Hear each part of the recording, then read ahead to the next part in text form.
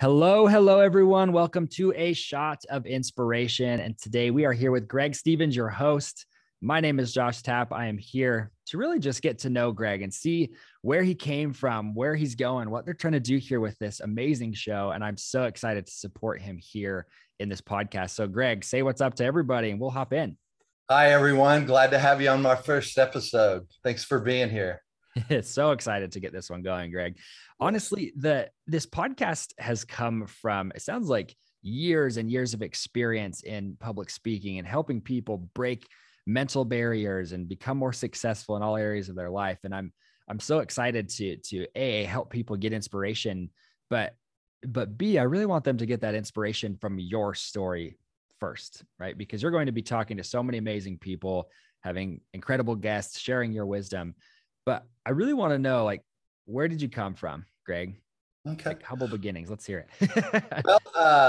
I was actually born in Amarillo, Texas, and we moved to Oklahoma City just outside when I was very young. Lived next to my grandparents on a country farm with 5 acres of garden. So we had a lot of work. I grew up working really hard, where most kids were actually playing on a street, going to a swimming pool during the summer. I'm out pulling weeds and doing farm work and helping with my grandfather's sign business. I was pretty much a full-time worker and gopher when I was growing up until I was probably about 12 years old.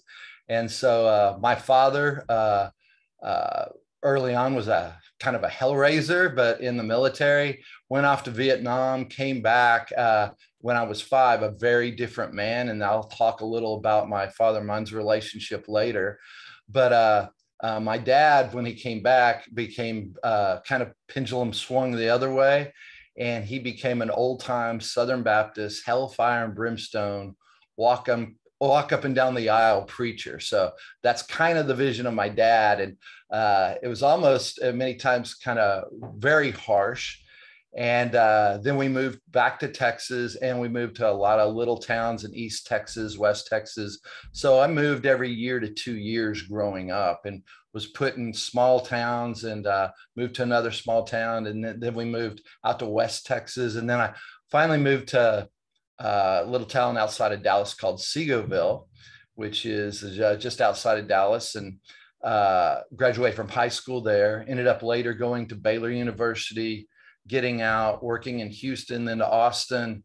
Was a pharmaceutical rep for many years. And then along that pathway, I started taking classes in human development, human behavior, human potential, psychology, sociology, and did some work with a company called Landmark Education, did a lot of their courses, and eventually outgrew my job and decided to start my own training and development company, doing executive coaching, things like that. I went off on my own in 1999 and started a relationship company. I used to teach man-woman relationship courses to the public. And then in 2001, I ran into some gentlemen who wrote a book called Crucial Conversations. They hadn't actually written the book yet, but they had the training. And I took the training. They allowed me to come in and work, keep my independent status, but sell and teach their programs. And as they grew, my business grew. And I've been teaching Crucial Conversations, that format, since 2001. So I teach, I'm master certified in Crucial Conversations, Crucial Accountability, Influencer, Change Anything, and the Power of Habit with Crucial Learning. And I've just started my second business called Alignment Resources. And what we're doing is putting a lot of different programs together after people have had those foundational programs with Crucial Learning. We're looking at how we can add on. Like we have a masterful mentorship, teaching mentors how to connect quickly with their mentees. So teaching mentors how to connect with their mentees. And then also we have a class called Master Storytelling. We have some diversity, equity, inclusion classes in there. We've also even got a program where a friend of mine, he goes into companies and creates team building with creating a corporate song for the organization that the organization creates together. So those are some of the things I'm doing now. But my real passion, and I'm also a professional mediator. I've got my mediation certification along the way. And I've been teaching thousands of people through the years the skill sets and all those programs on the road. And the last couple of years after COVID, I've been doing mostly virtual training since then. But my passion is helping people have stronger, better relationships and cleaning up those. I'm actually working on finishing a book right now called Restoration, Cleaning Up Relationships That Matter. And it's all about going and having a fuller life and deeper relationships with people, whether they're family members or whether people you work with, or even cleaning up things that didn't work in the past so you can just let them go. So that's what I've been doing over the last several years. I love it. Well, and I want to ask you this too, Greg, because do you feel like your relationship with your father was like the motivating factor for working with, like, through Crucial Conversations and working with them? Or I'm just kind of curious what that was. Absolutely. It was a cornerstone around a lot of the work I do. Years ago, I remember I dated a woman who actually, she was friends with all her ex-boyfriends. I was like, that just seems weird to me. I was not friends with any of mine, and I couldn't understand it. And she always was hopeful that I could go clean those up. And I just never wanted to see those people again. After I took some courses, started looking at my life, I saw how that was weighting me down. But one of the problems is I didn't know how to go back. And some of the programs I went to, they always talked about cleaning up relationships. So I didn't know how. When I took the Crucial Conversations courses, I started to understand how to do it. It's a skill set of how to have those. Most of the organizations would tell you, oh, go have these conversations. And sometimes they would go well. Many times they wouldn't for the person, and that it would actually create a greater rift. So I'll just kind of share one of the stories that I have, and it's about my father. And I usually tell it now at the end of my class. But when I first started doing this work, I decided to go, had a harebrained idea, go clean up all my past relationships. And so I told my mom, and she kind of laughed. She said, "What do you mean?" I said, "Well, I'm going to go. If there's someone I was walking down a hall and I wanted to move into a room so I didn't have to see them, that was a relationship I needed to clean up." So I had a list of 36 people I needed to clean up relationships with. And on that list, I had old bosses, old colleagues, old direct reports, a couple of roommates from college, a couple of college professors, a ton of ex-girlfriends, 2 ex-wives. So on the list, I had a whole slew of people. It took me nearly 2.5 years. Well, I told my mom, I said, "I'm going to go clean these up." She goes, "Well, I want to hear the stories." I said, "Okay." So I'd call her up and tell her some of the stories, and we kind of laugh about it. She was always there for me. And if I hadn't told her a story in a while, she goes, "You still working on the list?" I say, "Yeah, I just haven't run into anyone." So fast forward about 2.5 years, I called my mom. I said, "Mom, I'm having my last conversation tomorrow with my old boss in Houston." And she said, "Call me as soon as you're done," because she kind of knew the background with my father. So it was one of those conversations. It was one and done. It was very powerful. My old boss said he really respected me for having the conversation. I came out to the parking lot after it was over, called my mom, said, "Hey, it went great." She said, "Well, you said it's your next to your last conversation. Who's your last conversation with?" I said, "It's Dad." And she said, "Oh, no, you don't." And she's been my rah-rah person for all these years. But my parents had the best marriage I've ever seen because they were a real team. But Mom knew I couldn't have the conversation with Dad and it go well. And I said, "Mom, I have to. I can't be a hypocrite in front of people asking them to clean up their lives if I'm not willing to do it myself." And she said, "Son, those people don't know your dad. I'll never see you again." And she was serious. Let me give you a little background on my father. Like I said, my father early on was a hellraiser. And when he went off to Vietnam, he came back. He left when I was 4, came back when I was 5 very differently. About a year after that, my dad became an old-time Southern Baptist. again, hellfire and brimstone, walk up and down the aisle, screaming type minister. And some people understand that, but some people don't know how extreme it can get. We lived in one town in deep East Texas. We're about 20 miles from the nearest grocery store, which was in a little town called Nacogdoches. Well, my dad would go into Nacogdoches. They had a public library, and sometimes he would actually check out books and records and burn them on the steps of the Nacogdoches Public Library, saying this doesn't need to be out there. So that's kind of where my dad was. And when I decided to go to college, I decided to go to Baylor University. My dad, you think it's a Baptist school, you think he'd be happy. He was upset because he felt Baylor was too wild. Now, I don't know if you know anything about Baylor. It's not wild at all. But I was putting myself through. So I thought, I'm gonna go where I want to go. And one example of how extreme it was, when I was a junior, my dad called me up. I only saw my parents a couple times a year. My dad calls me up and says, son, you need to come home this weekend. I said, what are you talking about? It's middle semester. I'm not coming home. It's a 6.5-hour drive. And he said, well, we need you here. We're meeting with a lawyer on Saturday. I said, what do you mean you're meeting with a lawyer? He said, we're disowning your sister and we need you. I said, back up. What are you talking about? I said, what's going on with Wendy? And he said, well, she's dating a guy who has a terrible reputation. And we found out, we think she's drinking beer and alcohol. And we know we can't have that in the family.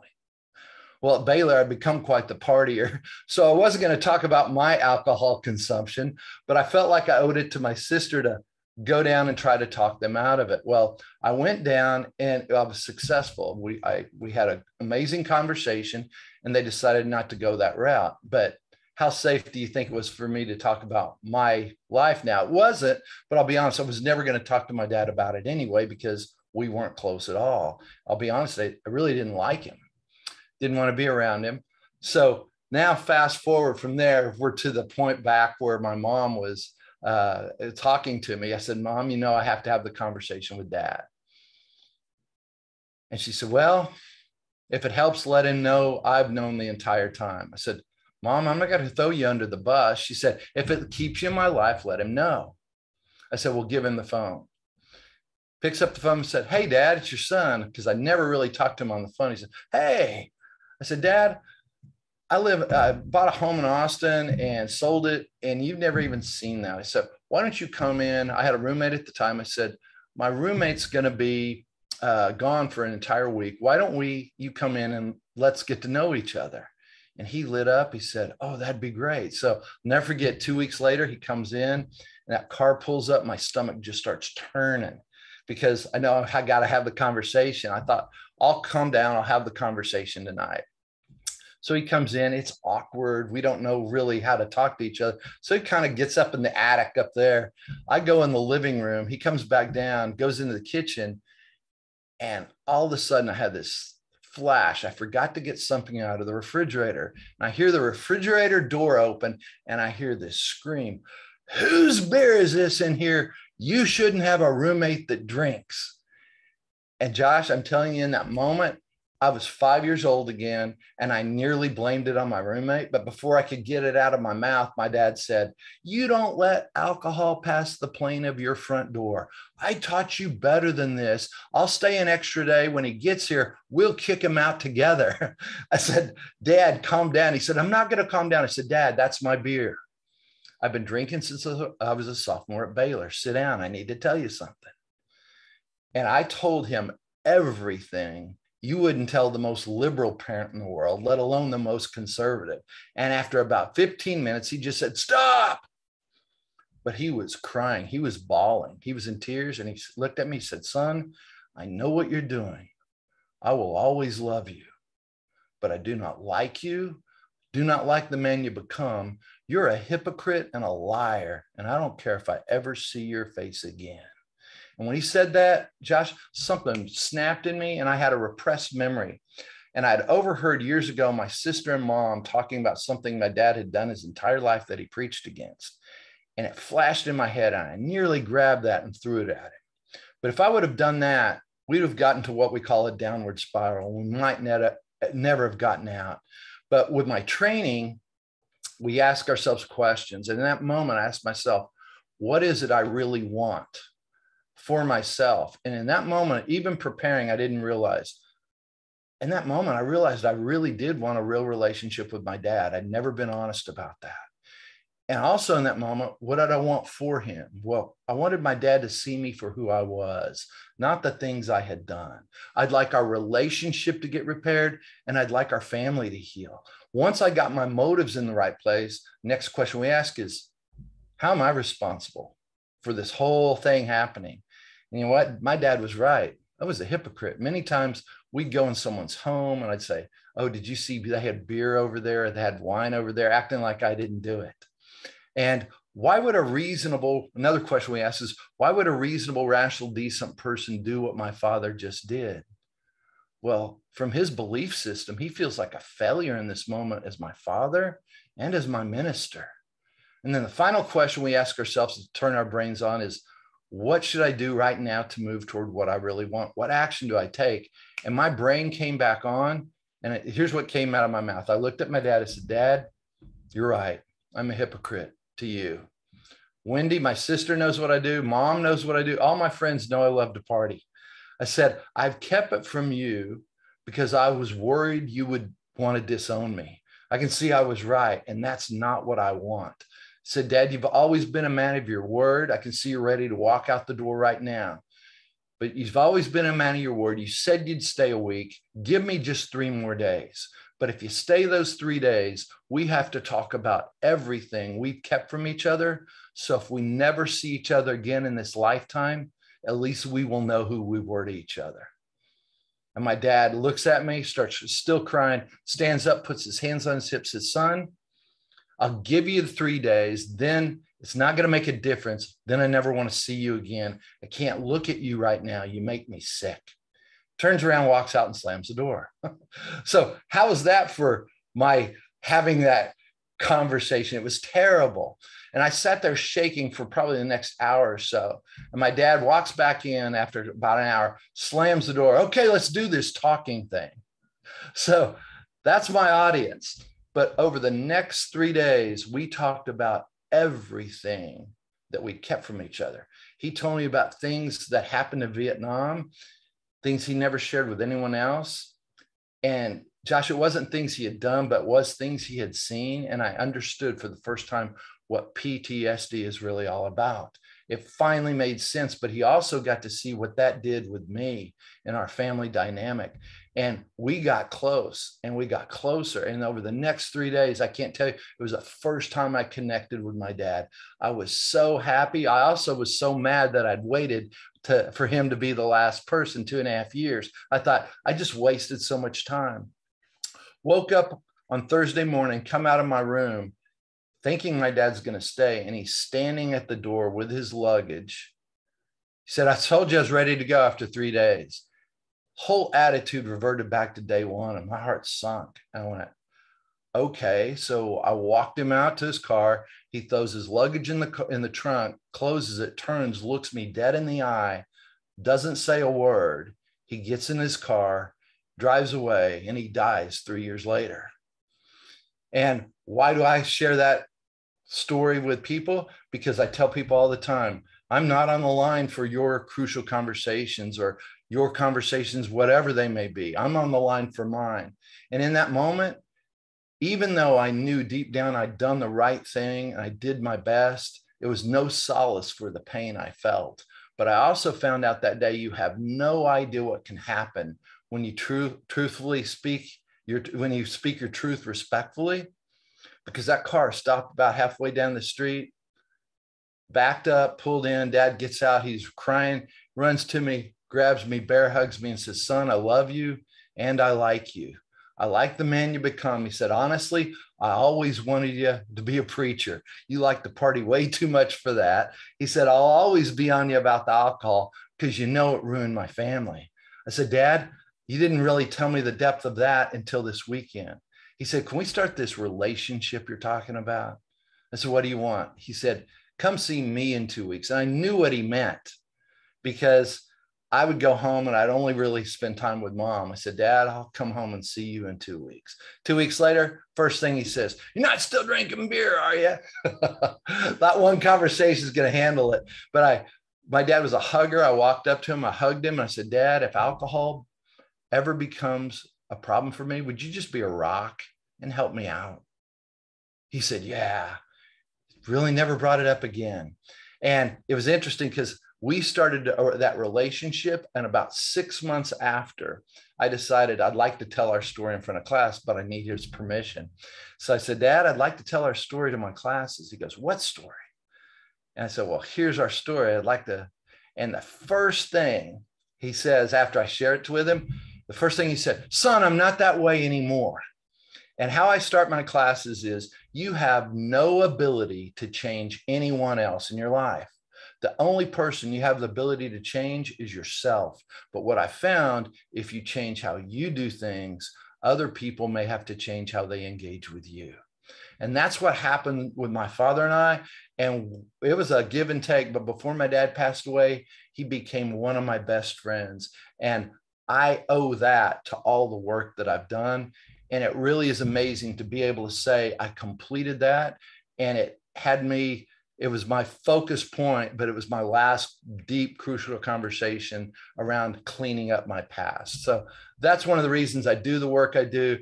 I share that story in most of my classes, and I hear people all the time. It inspires them to go clean up some of theirs. A lot of people have that difficult father relationship, or maybe a spouse or something like that. I believe when our relationships are strong, we tend to do really well in our lives. And I think none of us does it alone. And we all need those strong relationships. And if they're not strong, it's kind of up to us to go clean them up if we don't. Yeah. And I really appreciate you sharing that story. That is a very deep story, and I appreciate you sharing it. They're going to love that, I'm sure. But I'm sure there's a story like that for many of those other people on that list as well that were deep. I mean, obviously the paternal relationship is the one that cuts the deepest a lot of times, for sure. But I hope those of you listening to this show, I hope that inspires you to say, who is that person? You know, like it was for you, Greg. Like, who is the father that I need to actually reach out to and have that conversation with? And so I appreciate you sharing that. Thanks. And I want to ask you this, Greg. Why a podcast? Why did you all of a sudden decide to start a podcast and start sharing the message this way? Well, two things on that end. Right at the beginning of COVID, well, let's back up a little before that. A friend of mine, Dan Mormon, and we always kind of go out and sip tequila on the weekends and just talk about philosophy, spirituality, and God. And we talked about what could we put out there, and we thought a shot of inspiration, because we've been sipping tequila. That was always the thought. But then right at the beginning of COVID, my wife and I were walking around the neighborhood, and I was really in an ugly, negative space and complaining about everything. And she just stops. And this is before we'd gotten married. She said, Greg, she goes, I've never heard you talk like this. She said, you're hopeless right now. I can't be with someone who's hopeless.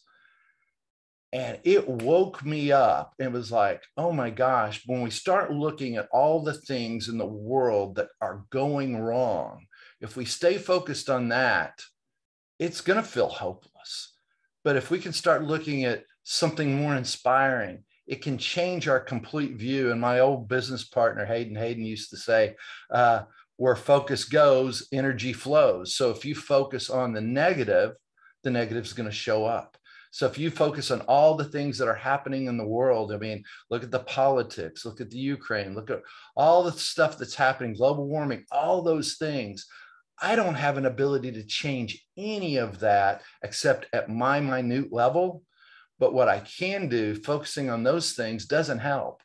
Looking at it, something that inspires me does. It gives me energy to do something better. It gives me energy to go and be kind to that person and try to find a solution rather than, drawing lines that divide us. And that's one of the reasons I wanted to get this information out there, just so it gives people relief from the pain that's going on out there. Let's look at something inspiring, someone who's had a breakthrough, because they're out there everywhere. I think everyone's had them, but they're not even seeing them sometimes because they're not asking themselves the right questions.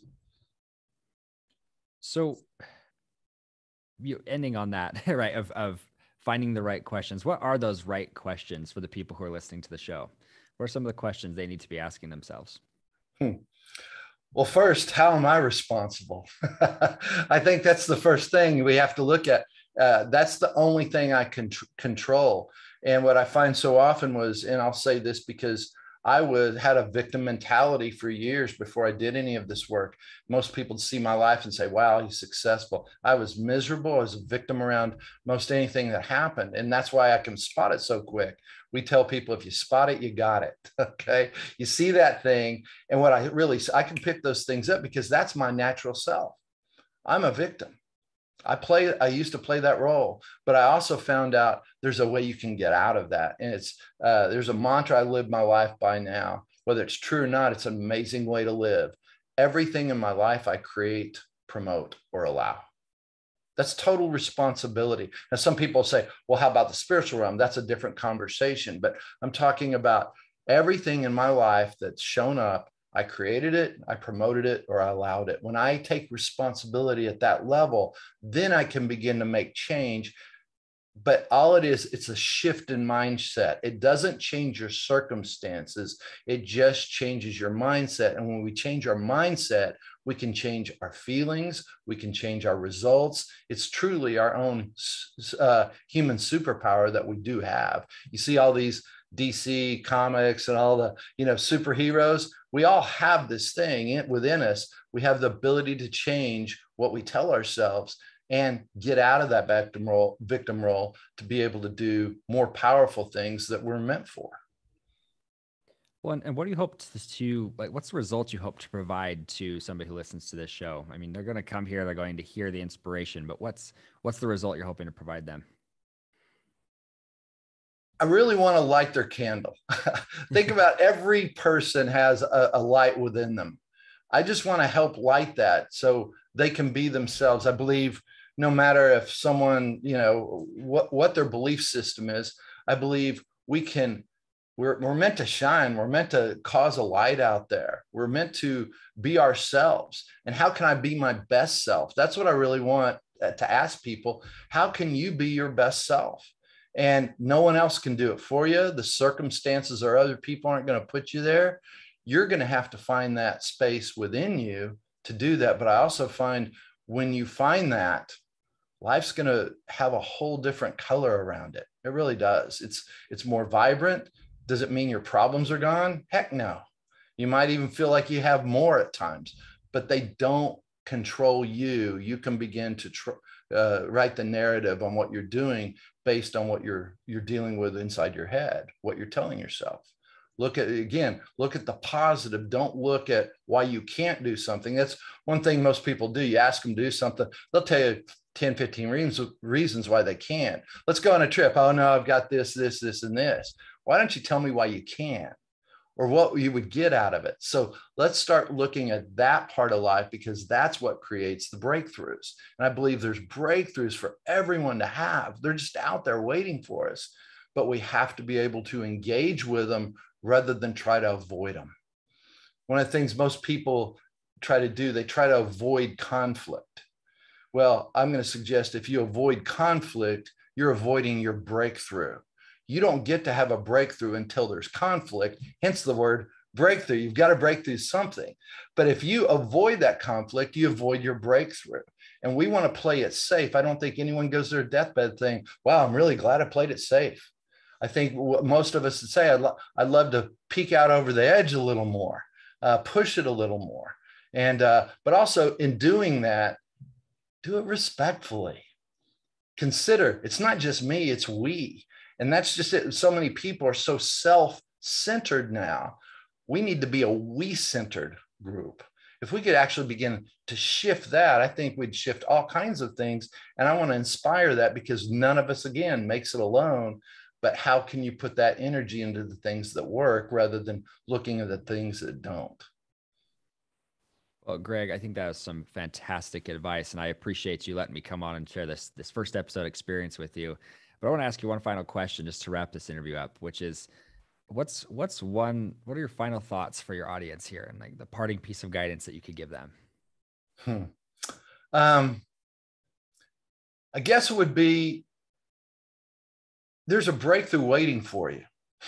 There is. It's not hopeless. We are meant to overcome. That's the human spirit. We're meant to do more than what we see in front of us. Most of us want to be comfortable. I mean, I'm at the age, most of my friends are trying to actually get into retirement. I don't ever retirement. I've actually started a new business, started my podcast. I'm doing all this right now because I believe I'm not looking for retirement. I'm looking at what we can contribute. That's where life is lived.